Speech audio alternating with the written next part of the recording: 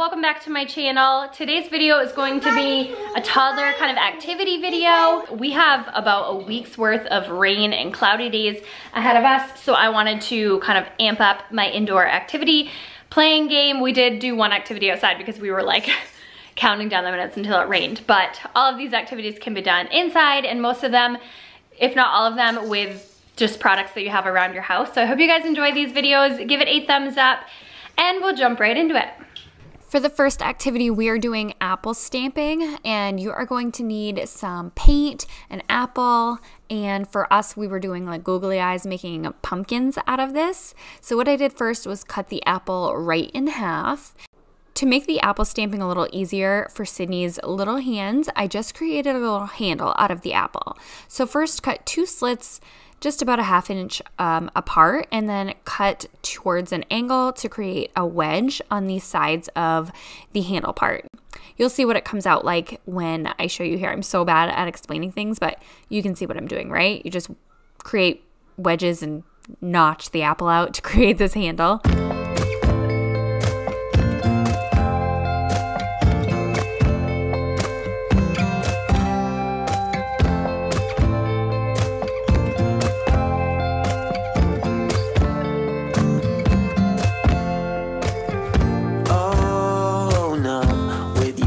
On repeat, I will break like a twig right under your feet. Don't you say that you didn't want. So the activity I was doing, I was trying to create pumpkins, like jack-o'-lanterns, out of orange paint and apples, and you'll see how it came out. So we used both red and orange. Too busy eating the apples. Okay, so you're gonna take this apple and we're gonna stamp it in the orange paint, okay baby? And then we're gonna stamp it on the paper to make pumpkins. Okay? And then you're in my bed and under my skin. Where will it end if I let it begin? So bittersweet, you know life's too short, so let's not waste another minute. One thing I've learned with Sydney is that she needs to do everything on her own right now. So doing like a Pinteresty project, she might not be so into. She just kind of wants to swim in paint. So I let her kind of do her thing for a little bit, and then I made a separate sheet where I designated, you know, it to be the like actual craft. But that's okay. It's all about just keeping them entertained and kind of going with the flow. I'm learning to kind of loosen up my reins. Okay, so this is kind of the goal. And then we will put some googly eyes on this one. What?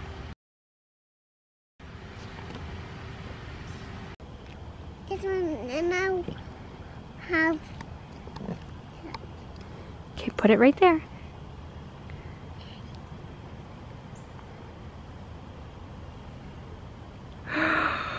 Good job. Okay, we'll do the other eyes. Whoa, those are words. Whoa. Those are white eyes, money. Put the eyes on the dots.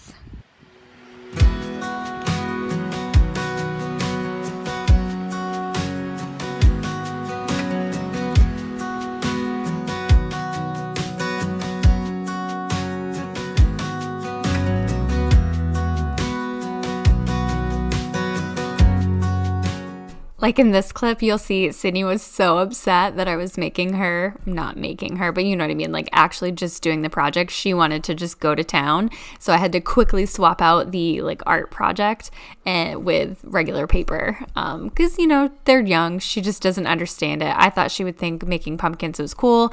But in reality, I mean, she loves just to paint freely. My little free spirit. And then while we were outside painting already, I thought that we would finish off this pumpkin that Sydney started painting a couple of days ago. I got this like paper mache kind of pumpkin at Michael's. They actually have quite a few different things for Halloween. They have skulls and whatnot. I thought that was really cute. So she painted this orange a few days ago, and then today while we were outside, I gave her the green paint to paint the stem, but you will see, you know, she does what she wants. It's so cute though.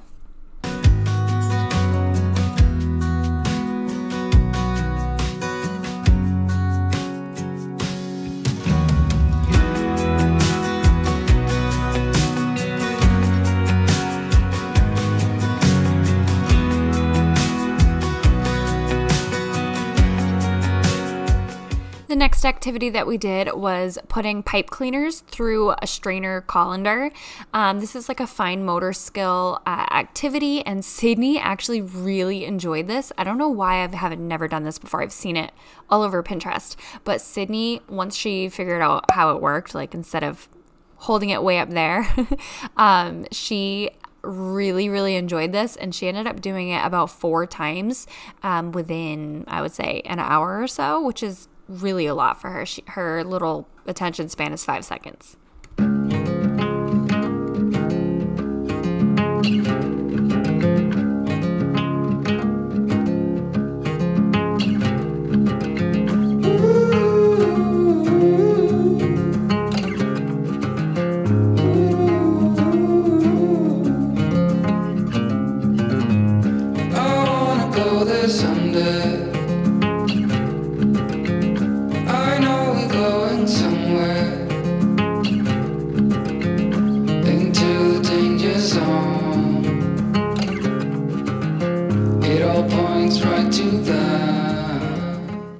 This next activity is a Halloween themed version of the like baking soda vinegar volcano.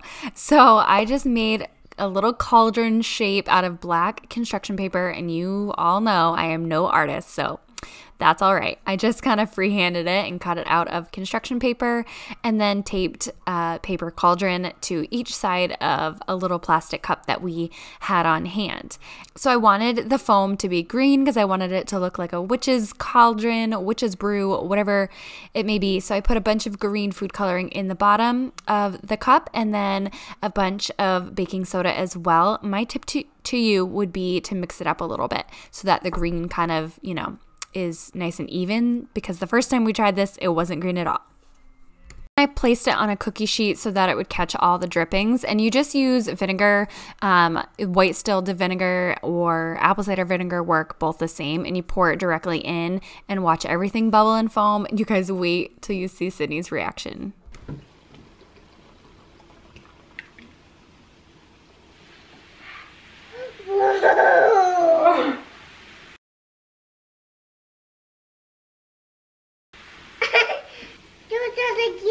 Mommy.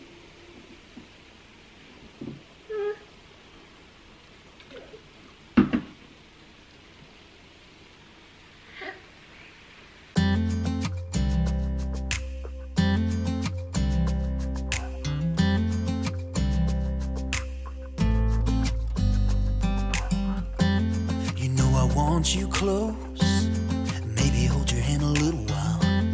Somehow I know you're gonna be the girl that I'll end up calling my own. Is that cool? Mommy's done, Mommy. So I'll read this hand.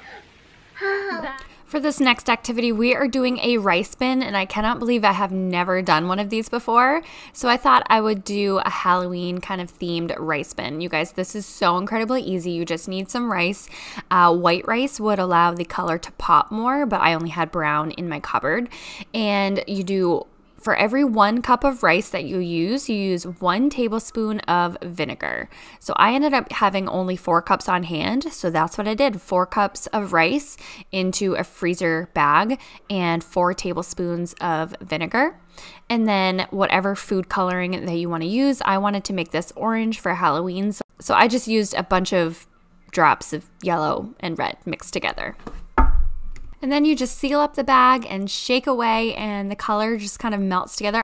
I didn't know how it would be with putting 2 different colors in there, but they mixed really well. The vinegar helps mix, and Sydney wanted to get in on the mixing action. Shake, shake, shake. Whoa, that's some good shaking. Keep shaking it.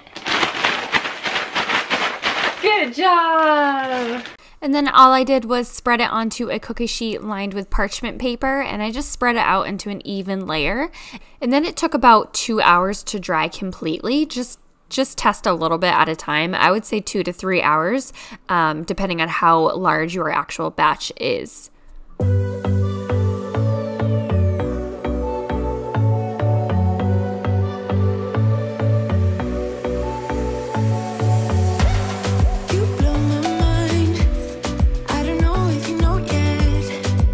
Around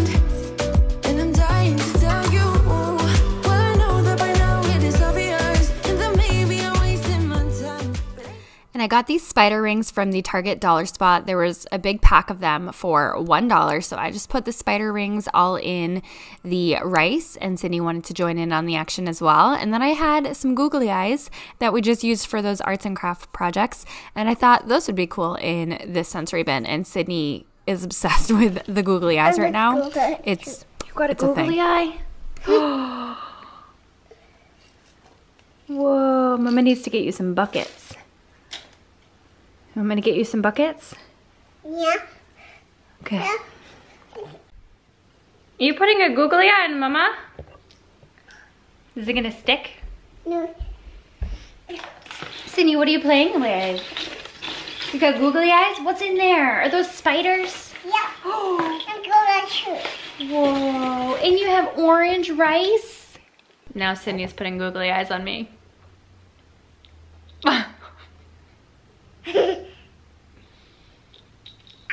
How to entertain a toddler 101.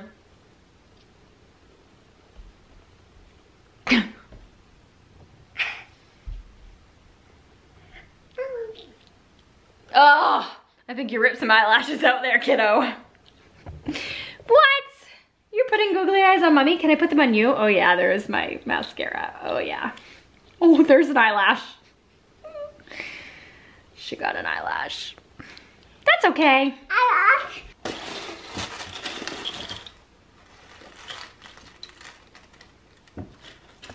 I'm gonna put Google on. I'm put Google on your head. Okay, this is entertaining her for so long. She ended up wanting in a bigger bowl, and then she wanted, no, the rice doesn't go in the colander, remember, in the strainer. And then she used the strainer that for the pipe cleaning activity too. So Sydney with sensory bins, she's entertained for so long. So if you have a toddler with a short attention span, definitely give sensory bins a try. No throwing rice. And if you can do any color you want with rice, or you can try it with spaghetti too. I've seen it done with spaghetti. Plugged in the Halloween lights, so we got those going, set the mood. And I looked over and she did this all on her own. She's separating the spiders and the eyes. I just found that one. So, oh, don't mind the hair. I'm gonna be picking up rice from my floor for the next year. And obviously there's hair. She's been entertained by this for so long. Okay, so that is going to do it for today's video. I hope you enjoyed the activities that Sydney and I did. Those were just kind of spur of the moment, not really planned out activities. If you guys like these types of videos, definitely give it a thumbs up. Let me know in the comments below, because I have so many different ideas for Halloween or just in general to entertain a toddler with, and I know you guys tend to like these videos. So I will talk to you guys in tomorrow's. Bye. Mwah.